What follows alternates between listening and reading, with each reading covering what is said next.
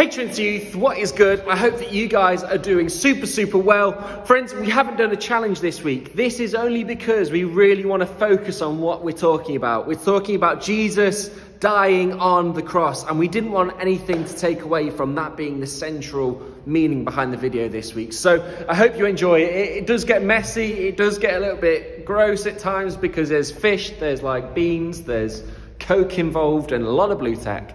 But I hope you enjoy it and see you soon.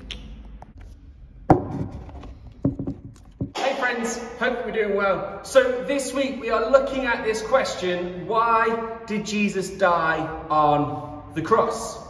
So why did he die on the cross? You know, you may have been brought up around church and you may have heard this saying of Jesus died to save us from our sin. You may have heard this saying that Jesus died to save us, died so that we could live. You may have studied it in RE, sounds weird to say, religious studies, where you've looked at this Christian faith and seen that Jesus died on the cross. But what does that actually mean? What does it really mean to save us anyway? What do we need saving from? But what even is sin? What's sin? What's so bad about sin that I need saving from it, let alone saving in such a drastic way of a man dying on a cross? So that's what I want to look at today. In fact, the way that we're going to do that is in the form of an analogy. So let's jump into it. I've made a little human being helpful for context.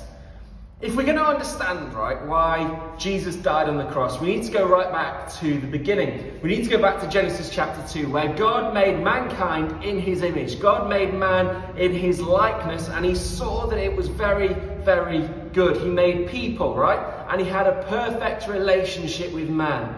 They were walking together in the Garden of Eden. Things were good, okay? Then we get to Genesis chapter 3, where Adam and Eve, they get tempted and sin enters into the world when they took the apple.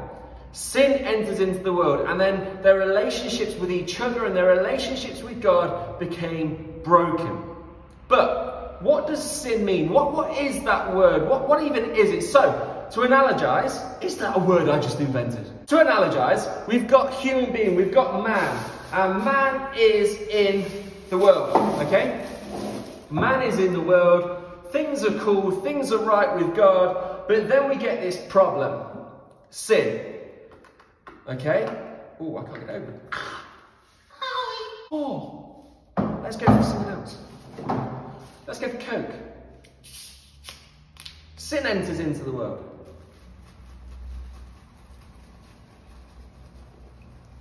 So we've got some Coke. Coke, right? You know, if there's a little fact, if you've lost a tooth recently, put your tooth in Coke, and then within a few days of it, you could chop your tooth in half.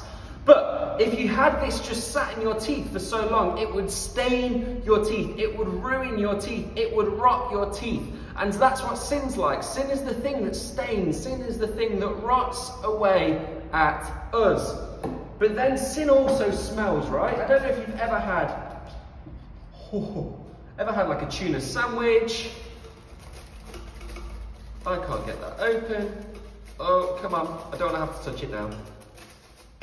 Keep going. I don't know if you've ever had a tuna sandwich and like you stink. Your breath stinks, your mouth stinks, or you ever had sardines. But it affects everyone else, right? If you've had like garlic and you'll go breathing on someone, that affects people. So sin not only rots away, but it also affects other people. So we've got the impact of sin on ourselves, but we've also got the impact of sin on other people. Then we've got the tomatoes, which I'm going to try and get into after the little break. So guys, I'm struggling to get into this bit of the sin. Got a few problems, got tomato juice everywhere, but we will be back. Do you want the long story or the short story? The short story is I couldn't get into the tomato tin. I couldn't get into the tomato tin, so I'm having to use baked beans, which doesn't aid my analogy at all because I love baked beans, right? But the thing is about baked beans is they've got tomato juice in it, tomato sauce in it, and what happens with tomato sauce when you got it in like a white t-shirt? It stains it. And that's what sin's done to our lives. That's the state of sin in our world, is that it's stained us and it's marked us. It stained our identity. It stained our very nature before God. Some of you hate beans, so that's also quite helpful. So in here, what we've got is we've got the state of sin, the cause of sin from Genesis 3 onwards. We've got sin that stains us and rots us, sin that stains our identity and our character, sin that affects other people. That's the problem. That's why Jesus died, because when sin came into the world, we couldn't have relationship with God, and we could not have relationship with each other. We needed saving. And how did God do that? What was God's rescue mission? Was it to send this like massive arm down from heaven with a glove on, or, you know, so we didn't have to touch the mess, we can just pick out the broken bits? No. The Bible says in 2 Corinthians 5:17. Oh, yeah, I got some sin juice on it. 2 Corinthians 5:21, sorry, it says that God made him who knew no sin to become sin, so that we might become the righteousness of God. What was God's answer? What was God's rescue mission? God's rescue mission was to dwell among the mess. To become the mess. That picture that you see of Jesus on the cross is God's way of taking the mess, the sin, on his shoulders and declaring that it is finished. That picture that you see on the cross is the embodiment of all of our brokenness, all of our pain, all of our shame, the things that stain us, the things that have marked us, the words that people have said to us that have affected us and stained our identity, but the things that we've said to other people that have affected other people, he's taking that upon himself. He's taking the things, the bits of ourselves that we just don't like, the bits of ourselves that we're ashamed of, that we just can't seem to shake off. And he's taking on the things that we've done to affect other people. He's taking that upon himself. He is becoming sin. He's embodying it. He's dwelling among the mess. And what did he do when he was doing that? He was picking us out from the mess. I've got to find it. It's like a bad school dinner, isn't it? I've lost the human. Oh, I found him. He was picking us out. He was finding us. He was going to search for us because we're lost, and now we are found. And he's not just picking us out. He's washing us clean. He's taking us from the mess and he's calling us into newness of life. You see, that, guys, looks pretty grim, doesn't it? That idea of putting your hand into the mess. It looks pretty grim, that idea of embodying brokenness, right? It looks pretty unpleasant. Actually, the Bible says that for the joy that was set before him, he endured the cross. So essentially, that's saying is it's saying that for the joy that was set before him, for the joy that was before him, me and you, he endured all of that upon himself so that he might know us and we might know him. The most repeated phrase I think in the Bible is that they will be my God and I will be their God and they will be my people. It was his pure joy that he would be reunited with you so that you will be his people. And as we know what it is to be his people, we will know that we are loved, that we are valued, and that we are cherished, and that we are chosen in Jesus because of what he did on the cross. But the story doesn't end there. You see the picture that we see on the cross, and for a couple of days we think that Jesus is dead. And the disciples think that as well. They think that Jesus is dead, but 3 days later he rises again from the grave, nailing death, defeating sin. The power of sin, friends, does not have a hold on us anymore. The power of death does not have a hold on us anymore because Jesus didn't just die, he rose from the grave, defeating death. And by doing that, he's made a way for us. You see, we looked at last week, didn't we, how Jesus is the way, the truth and the life, the way in which we live by, the way to the Father, the way to relationship with God. By dying and rising again, Jesus made a way for us to walk in freedom.